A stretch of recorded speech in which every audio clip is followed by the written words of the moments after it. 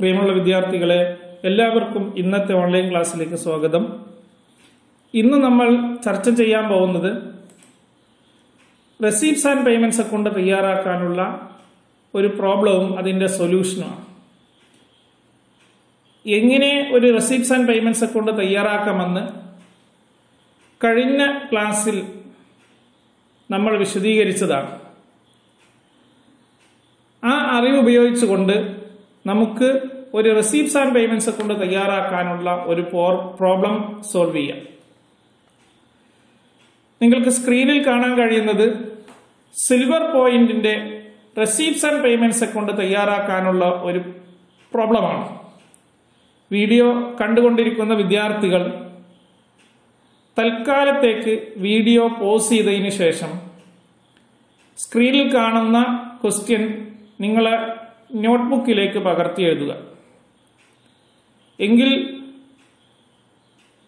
കുറച്ചുകൂടി എളുപ്പത്തിൽ ക്ലാസ് നിങ്ങൾക്ക് മനസ്സിലാക്കാൻ കഴിയും. കഴിഞ്ഞ ക്ലാസ്സിൽ നമ്മൾ എങ്ങനെയാണ് റെസീപ്റ്റ്സ് ആൻഡ് പേയ്മെന്റ്സ് അക്കൗണ്ട് തയ്യാറാക്കേണ്ടതെന്നും അതിന്റെ വിശദീകരിച്ചു കൊണ്ടുള്ള സ്റ്റെപ്സുകളും ചർച്ച ചെയ്തിരുന്നു. ആ കാര്യങ്ങൾ നിങ്ങൾ കൃത്യമായി മനസ്സിലാക്കി എന്ന് വിചാരിക്കുന്നു. ആ അറിവ് ഉപയോഗിച്ചുകൊണ്ട് വളരെ എളുപ്പത്തിൽ നമുക്ക് റെസീപ്റ്റ്സ് ആൻഡ് പേയ്മെന്റ്സ് അക്കൗണ്ട് തയ്യാറാക്കാൻ കഴിയും. എങ്കിലും കഴിഞ്ഞ ക്ലാസ്സിൽ മനസ്സിലാക്കിയ കാര്യങ്ങളെ ഒരു ചെറിയ വിവരണം ഞാൻ ഇവിടെ ആദ്യം നൽകട്ടെ. ഒരു റെസീപ്റ്റ്സ് ആൻഡ് പേയ്മെന്റ്സ് അക്കൗണ്ട് എങ്ങനെ തയ്യാറാക്കാമെന്ന് കഴിഞ്ഞ ക്ലാസ്സിൽ ഓരോ സ്റ്റെപ്സുകളും വിശദീകരിച്ചിരുന്നു. അത് ഒന്നുകൂടി ഞാൻ ആവർത്തിക്കുകയാണ്. ആദ്യമായി receipts and payments account start with opening balance of cash in hand or cash in bank or even bank over draft. ഒരു receipts and payments account ആരംഭിക്കേണ്ടത് cash in ഹാൻഡിന്റെയും cash in ബാങ്കിന്റെയും opening balance ഉപയോഗിച്ചുകൊണ്ടാണ്. ഇനി ചിലപ്പോൾ bank over draft ആണെങ്കിൽ അത് payment സൈഡിലാണ് by balance broad on എന്ന് രേഖപ്പെടുത്തിക്കൊണ്ട് നമ്മൾ ഉൾക്കൊള്ളിക്കേണ്ടത്. Opening balance enter ചെയ്ത് കഴിഞ്ഞാൽ എൻ്റർ ഓൾ റെസീപ്റ്റ്സ്, എല്ലാ റെസീപ്റ്റ്സുകളും റെസീപ്റ്റ്സ് ആൻഡ് പേയ്മെന്റ്സ് അക്കൗണ്ടിന്റെ റെസീപ്റ്റ് സൈഡിൽ അല്ലെങ്കിൽ ഡെബിറ്റ് സൈഡിൽ രേഖപ്പെടുത്തണം. അതിനുശേഷം എല്ലാ പേയ്മെന്റ്സുകളും പേയ്മെന്റ് സൈഡിൽ അല്ലെങ്കിൽ ക്രെഡിറ്റ് സൈഡിൽ രേഖപ്പെടുത്തുന്നു.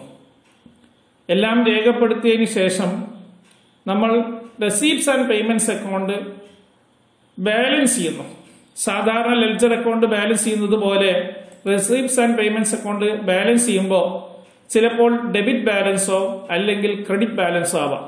ഡെബിറ്റ് ബാലൻസ് ആണ് ഉള്ളതെങ്കിൽ അതിന്റെ ബാലൻസ് നമ്മൾ രേഖപ്പെടുത്തുന്നത് ക്രെഡിറ്റ് സൈഡിലായിരിക്കും. അത് ബൈ ബാലൻസ് ക്യാരി ഡൗൺ എന്ന് പറഞ്ഞുകൊണ്ട് cash in ഹാൻഡിന്റെയും cash in ബാങ്കിന്റെയും balance രേഖപ്പെടുത്തുന്നു. എന്നാൽ ചില അവസരങ്ങളിൽ receipts and payments അക്കൗണ്ടിന് credit balance ആവാം.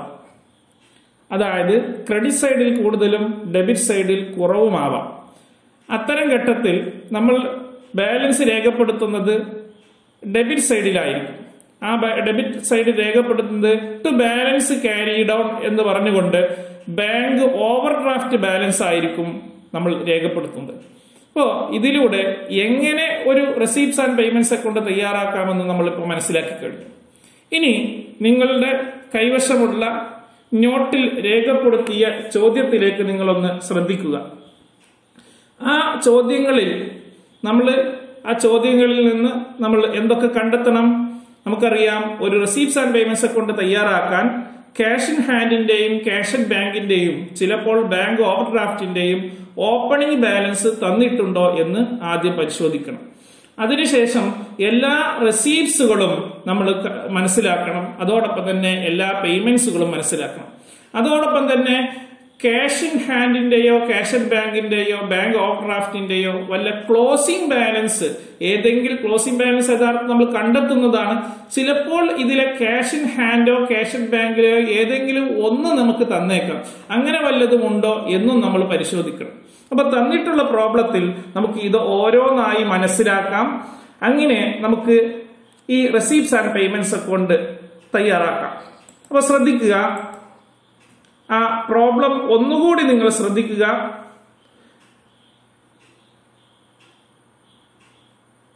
From the following particulars relating to silver point, prepare receipts and payments account for the year ending March 31st, 2015.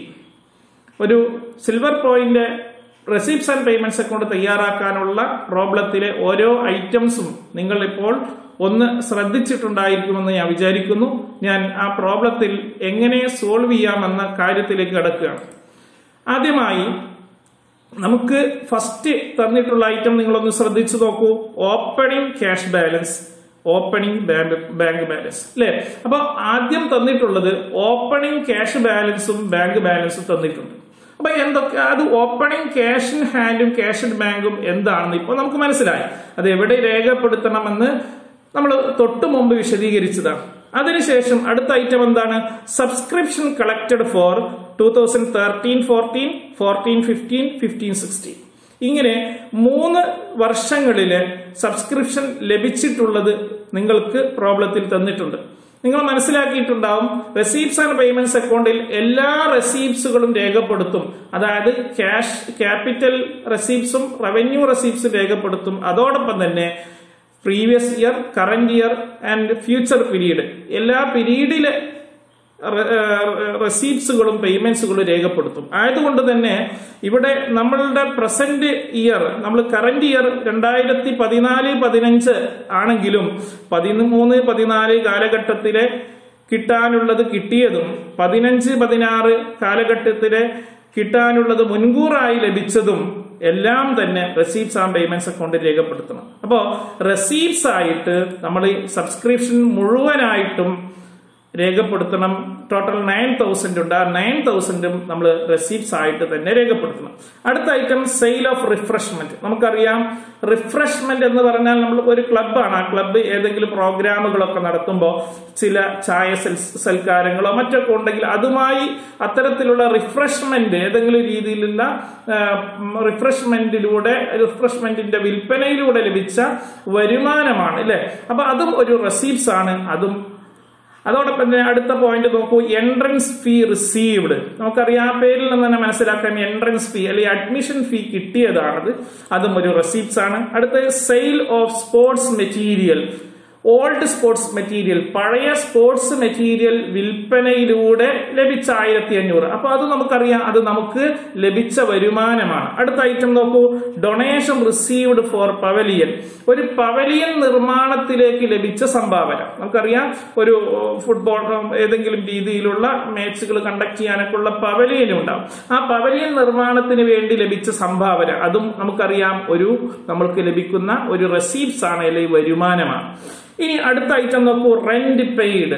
Rent paid എന്ന് പറയുമ്പോൾ നമുക്കറിയാം അതൊരിക്കലും വരുമാനമല്ല, വാടക നൽകിയതാണ്. അപ്പൊ അതൊരു എക്സ്പെൻസ് ആണ്. അപ്പൊ എല്ലാ പേയ്മെന്റ്സുകളിലായിട്ടാണ് അത് മനസ്സിലാക്കേണ്ടത്. റെന്റ് പെയ്ഡ് ഒരു പേയ്മെന്റ്സ് ആണ്. അടുത്ത നോക്കൂ, sports material purchase. Sports material വാങ്ങിയ ഇനത്തിൽ നമുക്കറിയാം വാങ്ങുമ്പോൾ നമ്മൾ പണം നൽകുകയാണ്. ആയതുകൊണ്ട് തന്നെ അതും ഒരു പേയ്മെന്റ്സ് ആണ്. അടുത്ത നോക്കൂ, പർച്ചേസ് ഓഫ് റിഫ്രഷ്മെന്റ്. റിഫ്രഷ്മെന്റ് വിൽപ്പനയിലൂടെ ലഭിക്കുന്നത് നമുക്ക് വരുമാനവും, റിഫ്രഷ്മെന്റ് വാങ്ങാൻ വേണ്ടി വരുന്നത് നമുക്ക് പണം പേയ്മെന്റ് ആണത്, ചിലവാണ്. അത് പേയ്മെന്റ് സൈഡിലാണ് വരുന്നത്. അടുത്ത ഐറ്റം നോക്കൂ, expense four maintenance of tennis court. Tennis court maintain ചെയ്യാൻ വേണ്ടി വന്ന ചിലവുകൾ, അതും ഒരു പേയ്മെന്റ്സ് ആണ്. അടുത്തതായി സാലറി പെയ്ഡ്, സാലറി നൽകിയത്. നമുക്കറിയാം അതിൽ നമുക്ക് സംശയത്തിന്റെ ഇടയില്ല, അതൊരു പേയ്മെന്റ്സ് ആണ്. Next office expense, tournament expense, അത് ഒരു എക്സ്പെൻസ് ആണ്, ചിലവാണ്, അതൊരു പേയ്മെന്റ്സ് ആണ്, നമ്മൾ പണം നൽകിയതാണ്. Another one furniture purchased, furniture വാങ്ങിയത്. ഫർണിച്ചർ വാങ്ങാൻ വേണ്ടി നമ്മൾ 1,500 രൂപ ചെലവഴിച്ചു, അതും ഒരു പേയ്മെന്റ്സ് ആണ്. Next office expense. Office expense ആയിട്ട് നമുക്ക് ചെലവ് വന്നത് 1,200 രൂപ, അതും പേയ്മെന്റ്സ് ആണ്. അപ്പൊ ഇതെല്ലാം നമ്മൾ പേയ്മെന്റ്സ് ആയിട്ട് മനസ്സിലാക്കാം.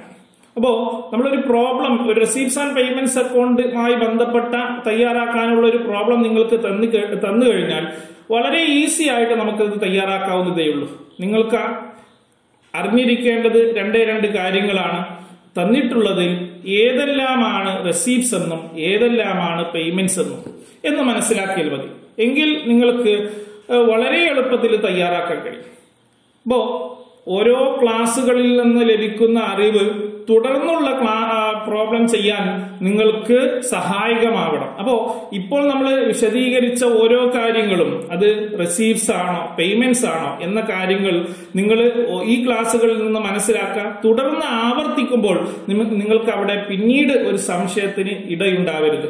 ഇനി അവസാനമായി നമുക്കറിയാം closing cash in hand. Cash in ഹാൻഡിന്റെ closing ബാലൻസും തന്നിട്ടുണ്ട്. അപ്പൊ നോക്കൂ, closing cash in ഹാൻഡിന്റെ closing balance തന്നിട്ടുണ്ട്. ഇത്രയും കാര്യങ്ങളാണ് നമുക്ക് പ്രോബ്ലത്തിൽ തന്നിട്ടുള്ളത്. അപ്പോ ഒരു റെസീപ്റ്റ്സ് ആൻഡ് പേയ്മെന്റ്സ് കൊണ്ട് തയ്യാറാക്കാനുള്ള ഒരു പ്രോബ്ലം ലഭിച്ചു കഴിഞ്ഞാൽ നമ്മൾ അവിടെ മിക്കവാറും ഒരു cash in ഹാൻഡിന്റെയോ cash in ബാങ്കിന്റെയോ opening balance ഉണ്ടായിരിക്കും. കുറെ റെസീപ്റ്റ്സുകളും കുറെ പേയ്മെന്റ്സും തന്നിട്ടുണ്ടായിരിക്കും. നിങ്ങൾക്ക് ചിലപ്പോൾ closing balance cash in ഹാൻഡോ cash in ബാങ്കോ over ഡ്രാഫ്റ്റോ തന്നേക്കാം, നിർബന്ധമൊന്നുമില്ല. അപ്പോ നിങ്ങൾ ആദ്യം ചെയ്യേണ്ടത് തന്നിട്ടുള്ളതിൽ നിന്നും ഏതെല്ലാമാണ് റെസീപ്റ്റ്സുകൾ, ഏതെല്ലാമാണ് നമുക്ക് വരുമാനമായിട്ടുള്ളത്, ഏതെല്ലാമാണ് നമ്മൾ ചിലവുകൾ അല്ലെങ്കിൽ നമ്മൾ പേ ചെയ്തിട്ടുള്ളത് ഏതൊക്കെ ഇനങ്ങളിലാണ് എന്നുള്ളത് നിങ്ങൾ വേർതിരിച്ചറിഞ്ഞു കഴിഞ്ഞാൽ തന്നെ വളരെ എളുപ്പത്തിൽ നമുക്കൊരു റെസീപ്റ്റ്സ് ആൻഡ് പേയ്മെന്റ്സ് കൊണ്ട് തയ്യാറാക്കാം. അപ്പൊ നമ്മൾ ഇതിൽ ഏതെല്ലാമാണ് റെസീപ്റ്റ്സ് ഏതെല്ലാമാണ് പേയ്മെന്റ്സ് എന്ന് മനസ്സിലാക്കി. ഇനി നമുക്ക് ആ പ്രോബ്ലം ചെയ്യാൻ ആരംഭിക്കാം. ഞാനൊരു റെസീപ്റ്റ്സ് ആൻഡ് പേയ്മെന്റ്സ് അക്കൗണ്ടിന്റെ മാതൃക തയ്യാറാക്കി കഴിഞ്ഞു. ഡെബിറ്റ് സൈഡിൽ റെസീപ്റ്റ്സും ക്രെഡിറ്റ് സൈഡിൽ പേയ്മെന്റ്സ് രേഖപ്പെടുത്തി. നമുക്കറിയാം റെസിപ്റ്റ്സ് ആൻഡ് പേയ്മെന്റ്സ് കൊണ്ട് തയ്യാറാക്കുന്നതിന്റെ സ്റ്റെപ്സുകൾ, ആ സ്റ്റെപ്സുകൾ ഫോളോ ചെയ്തുകൊണ്ട് ഞാൻ ഈ പ്രോബ്ലം ചെയ്യാൻ തുടങ്ങുകയാണ്. ആദ്യമായി നമുക്കറിയാം take opening balance of cash in hand cash in bank. ആദ്യമായിട്ട് cash in ഹാൻഡിന്റെയും cash in ബാങ്കിന്റെയും opening balance ആണ് രേഖപ്പെടുത്തേണ്ടത്. ഇനി ബാങ്ക് ഓവർ ഡ്രാഫ്റ്റ് ഉണ്ടെങ്കിൽ അതും രേഖപ്പെടുത്തണം. തന്നിട്ടുള്ള പ്രോബ്ലത്തിൽ എന്ത് മാത്രമേ ഉള്ളൂ? Cash in ഹാൻഡിന്റെയും cash in ബാങ്കിന്റെയും opening balance മാത്രമേ ഉള്ളൂ. അപ്പൊ ആദ്യം അത് രേഖപ്പെടുത്തുന്നു, ക്യാഷ്. നെക്സ്റ്റ് തന്നിട്ടുള്ള ഓരോ റെസീപ്റ്റ്സുകളും നമ്മൾ റെസീപ്റ്റ് സൈഡിൽ രേഖപ്പെടുത്താണ്. ടു സബ്സ്ക്രിപ്ഷൻ എന്ന് പറഞ്ഞുകൊണ്ട് ആ സബ്സ്ക്രിപ്ഷനുമായി വരിസംഖ്യയായി ലഭിച്ച മുഴുവൻ തുകയും ഞാൻ രേഖപ്പെടുത്തി. അടുത്ത ഐറ്റം സെയിൽ ഓഫ് റിഫ്രഷ്മെന്റ്, അതൊരു റെസീപ്റ്റ്സ് ആണ്, അത് രേഖപ്പെടുത്തി. നെക്സ്റ്റ് എൻട്രൻസ് ഫീ, ദെൻ അതൊരു റെസീപ്റ്റ്സ് ആണ്, രേഖപ്പെടുത്തി. സെയിൽ ഓഫ് സ്പോർട്സ് മെറ്റീരിയൽ, അതൊരു റെസീപ്റ്റ്സ് ആയിരുന്നു, അതും നമ്മൾ രേഖപ്പെടുത്തി. Next donation four pavilion. അപ്പൊ ഇത്രയും നമ്മുടെ പ്രോബ്ലത്തിൽ റെസീപ്റ്റ്സ് ആയിട്ട് വരുമാനമായി ലഭിച്ചതാണ്. Opening balance of cash in ഹാൻഡും cash in ബാങ്കും രേഖപ്പെടുത്തിയതിനു ശേഷം എല്ലാ റെസീപ്റ്റ്സുകളും രേഖപ്പെടുത്തി. ഈ റെസീപ്റ്റ്സുകൾക്ക് ഒരു പ്രത്യേകതയുണ്ട്. ഈ റെസീപ്റ്റ്സിൽ ക്യാപിറ്റൽ റെസീപ്റ്റ്സും റവന്യൂ റെസീപ്റ്റ്സും ഉണ്ട്. കഴിഞ്ഞ വർഷത്തെയും ഈ വർഷത്തെയും വരാൻ പോകുന്ന വർഷത്തെയും എല്ലാം വരുമാനങ്ങളുണ്ട്. പക്ഷേ അത്തരത്തിൽ യാതൊരു വേർതിരിവും ഏത് തയ്യാറാക്കുമ്പോൾ ആവശ്യമില്ല, റെസീപ്റ്റ്സ് ആൻഡ് പേയ്മെന്റ്സ് കൊണ്ട് തയ്യാറാക്കുമ്പോൾ ആവശ്യമില്ല. റെസീപ്റ്റ്സ് ആൻഡ് പേയ്മെന്റ്സ് അക്കൗണ്ടിൽ all receipts are entered, whether capital or revenue or whether related to past, present and future period. Okay, നമ്മൾ എല്ലാ റെസീപ്റ്റ്സുകളും രേഖപ്പെടുത്തി. ഇനി നമ്മൾ പേയ്മെന്റ് സൈഡിൽ എല്ലാ പേയ്മെന്റ്സുകളും എല്ലാ ചിലവഴിച്ച കാര്യങ്ങളെല്ലാം അവിടെ രേഖപ്പെടുത്തുന്നു. First one by rent, by sports material purchase, by purchase of refreshment, by maintenance expense for tennis court, salary, tournament expense, furniture purchase, office expense. Okay, നോക്കൂ, ഇവിടെ ഓരോ പേയ്മെന്റ്സുകളും നമ്മൾ രേഖപ്പെടുത്തി. ആ പേയ്മെന്റ്സുകളിൽ തന്നെ റവന്യൂ പേയ്മെന്റ്സുകളും ക്യാപിറ്റൽ പേയ്മെന്റ്സുകളും ഉണ്ട്. അത്തരത്തിൽ യാതൊരു വേർതിരിവുമില്ലാതെ നമ്മൾ എല്ലാ പേയ്മെന്റ്സുകളും റെസീപ്റ്റ്സ് ആൻഡ് പേയ്മെന്റ്സ് അക്കൗണ്ടിൽ രേഖപ്പെടുത്തണം.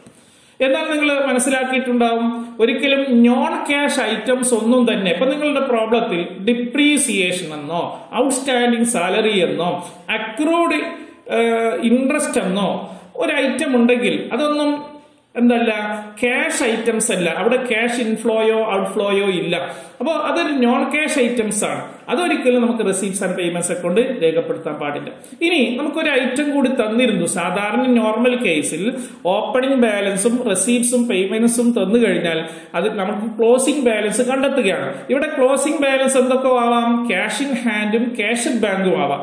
അതിലെ നമുക്ക് തന്നിട്ടുള്ള പ്രോബ്ലത്തിൽ ക്യാഷ് ഇൻ ഹാൻഡിന്റെ ക്ലോസിംഗ് ബാലൻസ് തന്നിട്ടുണ്ട്. അപ്പൊ ക്യാഷ് ഇൻ ഹാൻഡിന്റെ ക്ലോസിംഗ് ബാലൻസ് തന്നിട്ടുണ്ടെങ്കിൽ നമുക്ക് മനസ്സിലാക്കാം ഇനി കണ്ടെത്താൻ പോകുന്നത് ക്യാഷ് അറ്റ് ബാങ്കിന്റെ ബാങ്ക് ബാലൻസോ അല്ലെങ്കിൽ ബാങ്ക് ഓവർ ഡ്രാഫ്റ്റോ ആവാം. അപ്പോ ഒരു ഐറ്റം തന്നു കഴിഞ്ഞാൽ ഇനി കണ്ടെത്തുന്നത് ക്യാഷ് ഇൻ ഹാൻഡ് അല്ല, ക്യാഷ് ഇൻ ഹാൻഡ് തന്നിട്ടുണ്ട്, ഇനി ക്യാഷ് അറ്റ് ബാങ്ക് ആയിരിക്കും. അപ്പൊ അതിനുവേണ്ടി നമ്മൾ receipts and payments account total ചെയ്യുന്നു. ടോട്ടൽ ചെയ്തപ്പോൾ ഡെബിറ്റ് സൈഡിലാണ് കൂടുതൽ. ഡെബിറ്റ് സൈഡിൽ 25,000 എന്ന് കണ്ടെത്തി. ഓക്കെ, നമ്മളുടെ റെസീപ്റ്റ്സ് ആൻഡ് പേയ്മെന്റ്സ് അക്കൗണ്ടിന്റെ ഡെബിറ്റ് സൈഡാണ് കൂടുതൽ, 25,000. ആ 25,000 ക്രെഡിറ്റ് സൈഡിലേക്ക് കൊണ്ടുവന്നു. നമ്മൾ അതിന്റെ ബാലൻസ് കാണുകയാണ്. ബാലൻസ് 6,600. ഈ ബാലൻസ് എന്ത് ബാലൻസ് ആയിരിക്കും? ക്യാഷ് ഇൻ ഹാൻഡ് അല്ല, കാരണം ക്യാഷ് ഇൻ ഹാൻഡ് ആൾറെഡി നമുക്ക് പ്രോബ്ലത്തിൽ തന്നിട്ടുണ്ട്. അപ്പൊ അത് ക്യാഷ് അറ്റ് ബാങ്ക് ആയിരിക്കും. 6,600. അപ്പൊ ഇങ്ങനെയാണ് ഈ പ്രോബ്ലം ചെയ്യുന്നത്. നിങ്ങൾ നോക്കൂ, ആദ്യം opening balance of cash in ഹാൻഡും cash at ബാങ്കും രേഖപ്പെടുത്തുന്നു. പിന്നീട് എല്ലാ റെസീപ്റ്റ്സുകളും പേയ്മെന്റ്സുകളും രേഖപ്പെടുത്തിയതിനു ശേഷം നമ്മൾ receipts and payments account balance ചെയ്യുന്നു. ആ ബാലൻസ് ഒന്നുകിൽ ക്യാഷ് ഇൻ ഹാൻഡ് ആവാം, ക്യാഷ് അറ്റ് ബാങ്ക് ആവാം, ചിലപ്പോൾ എന്തുമാവാം, ബാങ്ക് ഓവർ ഡ്രാഫ്റ്റും ആവാം. അപ്പൊ ഇത്രയുമാണ് ഈ ക്ലാസ്സിൽ വിശദീകരിക്കാനുള്ളത്. ഇനി നിങ്ങൾക്ക് നൽകിയിട്ടുള്ള ഈ അറിവ് ഉപയോഗിച്ചുകൊണ്ട് നിങ്ങൾ ഒരു പ്രോബ്ലം ചെയ്തു നോക്കുക. ഹയർ സെക്കൻഡറി എക്സാമിനേഷന് 2017 ജൂണിൽ നടന്ന സേ എക്സാമിനേഷന് വന്നിട്ടുള്ള ഒരു പ്രോബ്ലമാണ് നിങ്ങൾക്ക് സ്ക്രീനിൽ കാണാൻ കഴിയുന്നത്. 5 മാർക്കിന്റെ ഒരു പ്രോബ്ലം ആയിരുന്നു. From the following information, prepare receipts and payments account of Mumbai Fives Club during the year 2016 and 17. Cash balance, subscription, tournament fund, life membership, entrance fee, donation for building, sale of newspaper subscription, rent paid, salary paid, office expense, sports equipment purchase, tournament expense. ഇത്രയും item ആണുള്ളത്. അപ്പൊ ഈ ഇത്രയും item ഉപയോഗിച്ചുകൊണ്ട് നിങ്ങൾ ഒരു receipts and payments account തയ്യാറാക്കുക.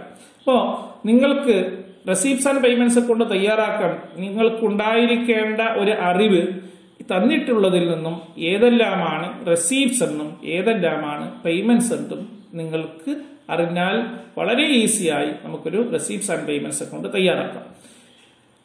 അപ്പോൾ തന്നിട്ടുള്ള ആ പ്രോബ്ലം നിങ്ങളൊന്ന് ഹോംവർക്ക് ആയിട്ട് ചെയ്തു നോക്കുക. നിങ്ങൾക്ക് ഏതെങ്കിലും തരത്തിൽ ഏതെങ്കിലും ഐറ്റവുമായി ബന്ധപ്പെട്ട് പ്രയാസമുണ്ടെങ്കിൽ നിങ്ങൾ കമന്റ് ചെയ്യുക. പ്രിയമുള്ള വിദ്യാർത്ഥികളെ, നമ്മൾ പഠിപ്പിച്ച പാഠഭാഗങ്ങൾ വിദ്യാർത്ഥികൾക്ക് മനസ്സിലായി എന്നറിയുമ്പോഴാണ് ഒരു അധ്യാപകന് ഏറ്റവും സന്തോഷം ഉണ്ടാകുന്നത്. ആയതിനാൽ നിങ്ങൾക്ക് ഈ ക്ലാസ് മനസ്സിലായി എങ്കിൽ നിങ്ങൾ അക്കാര്യം ലൈക്കായും കമന്റായും പ്രകടിപ്പിക്കാൻ മറക്കരുത്. നിങ്ങളുടെ വിലപ്പെട്ട നിർദ്ദേശങ്ങളും അഭിപ്രായങ്ങളും അറിയിക്കണമെന്ന അഭ്യർത്ഥനയോടെ ഇന്നത്തെ ക്ലാസ് അവസാനിപ്പിക്കുന്നു. എല്ലാവർക്കും നന്ദി.